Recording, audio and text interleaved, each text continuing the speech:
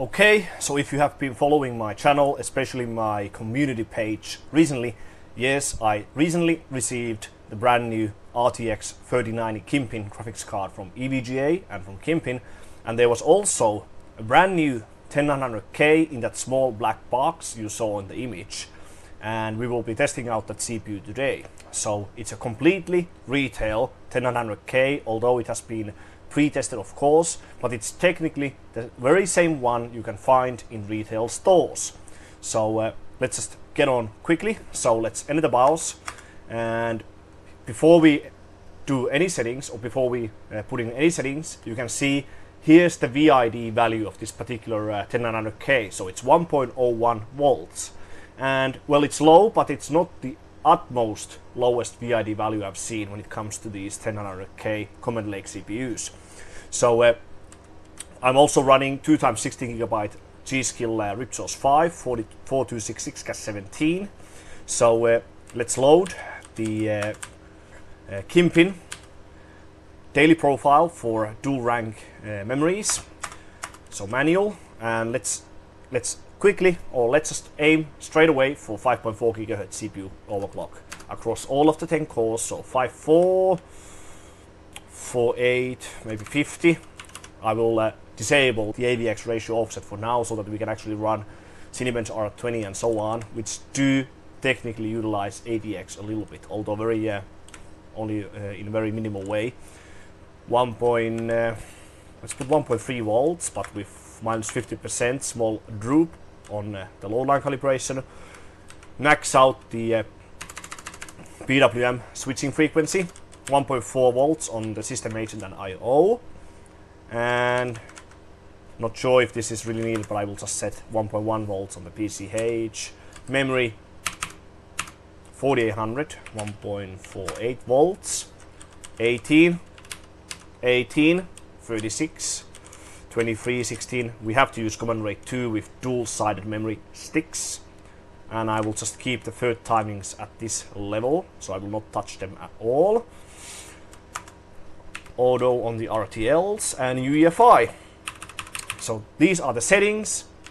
They might sound a bit rough, but let's see if they actually work. So F10, save and exit. Okay, so now we are in the operating system. I have actually made some pre-tests already so that we can make the video shorter. So let's just open CPU Z to verify the frequency we are running. So 5.4 across all of the 10 cores. This isn't correct. We can use a different software to follow the actual voltage. Memory 32 gigabytes, 5 gigahertz on the cache, 4800, 18, 36, command rate 2. So let's open Cinebench R15, although many prefer R20 nowadays, but let's just do a quick pre-test in R15. Let's open up the test, and let's open core temp to follow the temperatures using custom water cooling loop. So this is ambient based custom water cooling loop, and the ambient temperature is at 20 or 21. So relatively cool.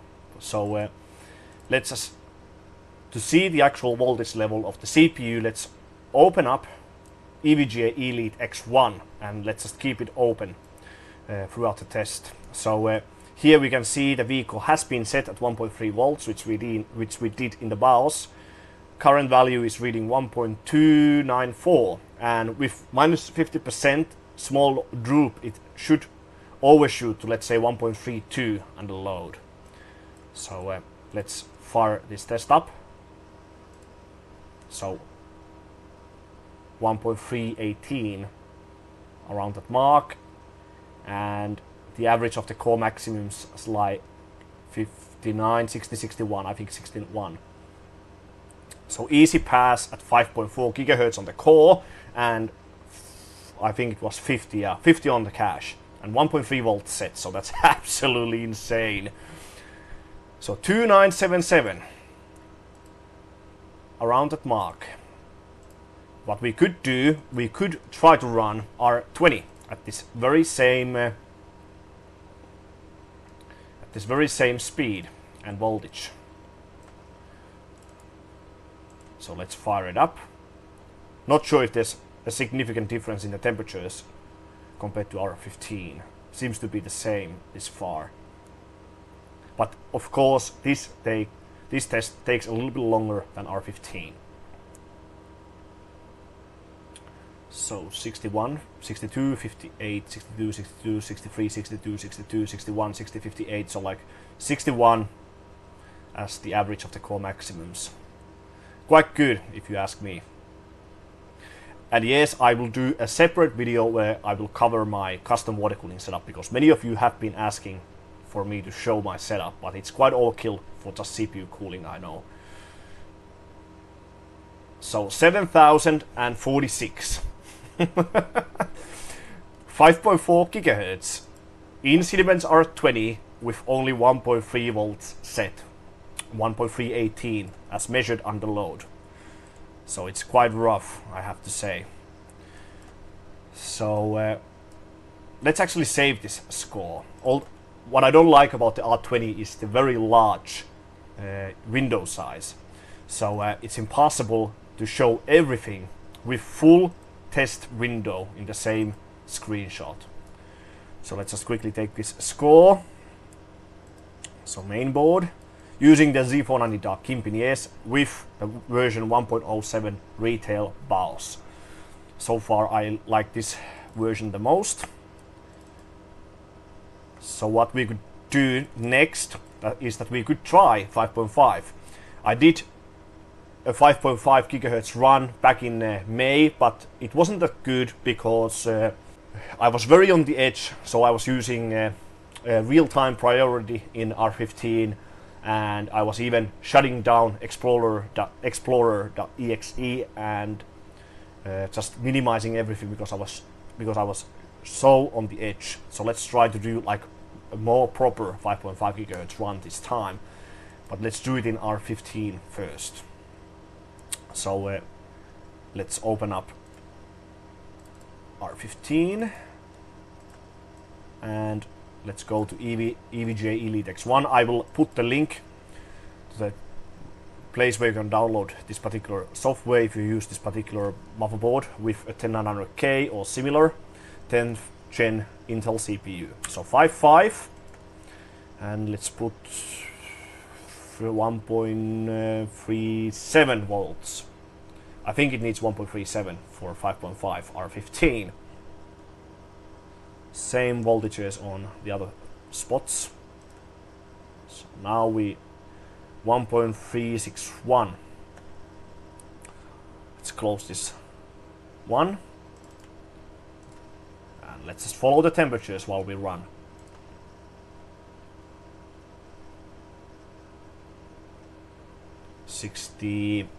Maybe 68 degrees, 67, 68 as the average of the core maximums. An easy pass, 3032 points in R15. Let's try to actually lower the VCore a little bit before we take any score. So 1.365. I want to try that one.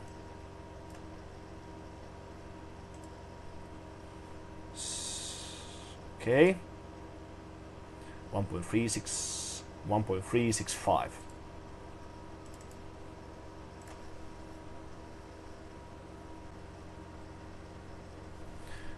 Okay, it went worse and the core temp hang. So I think, yeah, I don't have the services. So not really working. It did pass, but it's not like a successful pass because now it will end up in some sort of crash. So 1.37 volts as the minimal value for 5.5 GHz. That's a very good result if you ask me. The previous 10900K 5.5 GHz run, which I did in May, that was with 1.39 volts and it was much cooler temperatures. I think the average of the core maximums was like 62 if I'm correct. And it wasn't like a proper run because everything was like minimized and so on. But yeah, I will reset and we can do R20 run. Okay, so before we try the R20 version of Cinebench, I want to quickly show you how much the real-time priority can help you to pass these particular tests. So now I have set 5.5 GHz again across all of the 10 cores, but 1.365 volts on the VCore, and same low light calibration of -50%. So let's close this up, and we have set R15 to real-time mode. Let's open it up. And if you bench, or if you want to obtain the best possible score in these tests, you should run the very last runs in real-time mode. It might help you to gain like 20 to 30 extra megahertz at the very end. So let's fire up the test, but you cannot measure the actual temperatures or the core temperatures accurately when you run the test in real-time mode, because the whole screen will hang. So we got a score of 3055 points. So that's definitely an awesome score for 5.5 GHz frequency. So let's save this one very quickly, and then we can try R20. But really, you cannot really go above 5.5 on water cooling. Even if you set the voltage, even if you set voltage to, let's say, 1.45, it's very unlikely that it would pass 5.6 GHz. So let's just take one screenshot, and let's open up eLead X1 just to show the voltage values as well, and save the screen. Okay, so now we could try R20. So let's open up R20, but of course I will set this to different one. So let's put 5.5, 1.381, as we needed 1.37 for R15 in normal mode. I mean, let's put 1.385. Apply. So we have 5.5.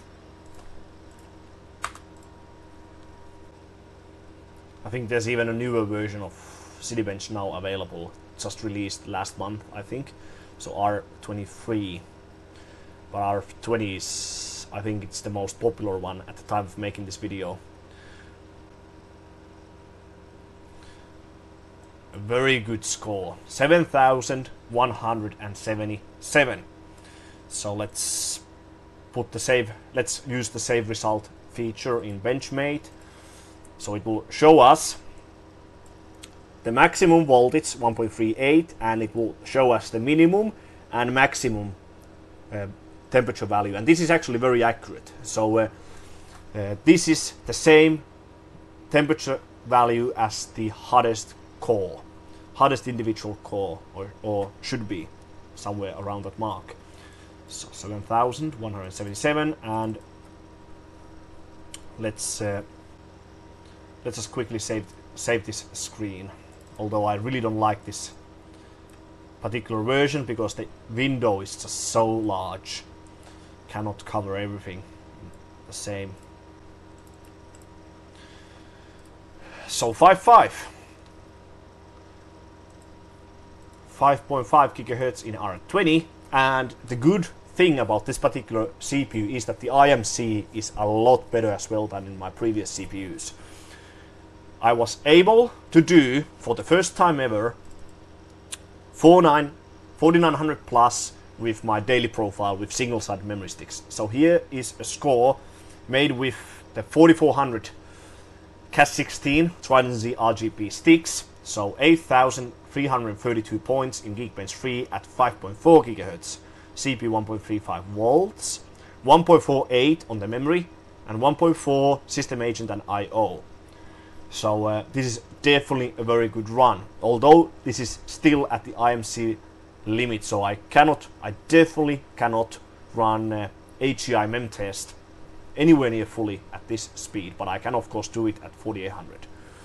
So and here's a score made with the Kingston HyperX Predator 4133 Cas19 sticks as well.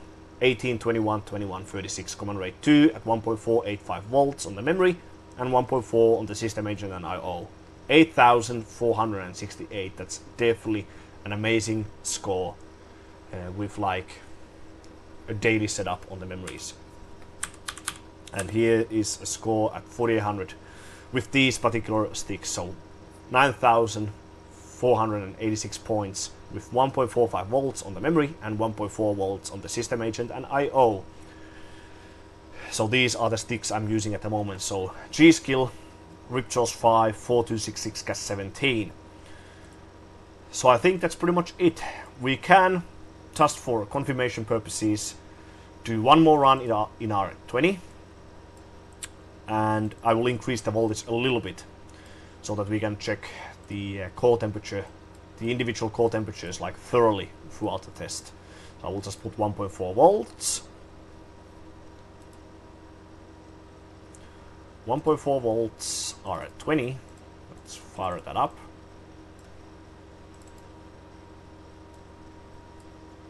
And run the test.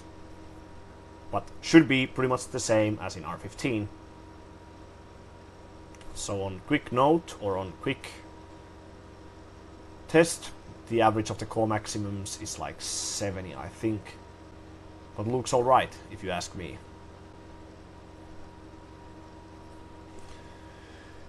And we even improved 7,183 points. So definitely awesome. Average of the core maximums 70 or 71, somewhere around that mark. So I think the lowest value is somewhere around like 1.38 for this, but this is definitely awesome, and this is definitely better than the previous CPU which I was using in the very like late spring. So I think that's pretty much it. Let me know what you think. I think this CPU is definitely insane. And remember, this is a completely retail CPU. No engineering sample logo whatsoever at the end of the specification line in CPU-Z. So if this scales correctly and there's no issues whatsoever with temperatures on LN2, this one should be at least 6.9 GHz capable in Cinebench R15 on LN2, maybe 7, but it really depends on the actual scaling. And the IMC really looks or seems to be insane. So maybe this CPU could do close to 5 GHz in SuperPi 32M, even with the CPU just on single stage cooling. But yeah, let's leave that for another video, and we can move on to the actual graphics card in the next one. So let me know what you think. What do you think about this particular CPU? Is it insane or truly insane from your own point of view? So leave a comment down below if you like to see this particular CPU running on the Z490 Dark Kingpin. This board is definitely there among the best motherboards when it comes to the 10th gen Common Lake CPUs. So thanks for watching one of my videos once again, and I will see you on the next one. Sadly no 5.5 GHz, but we got 5.5 and 5.3, so 5.3 on the cache at 1.355 volts with a strong fan on top of the CPU socket. So very good.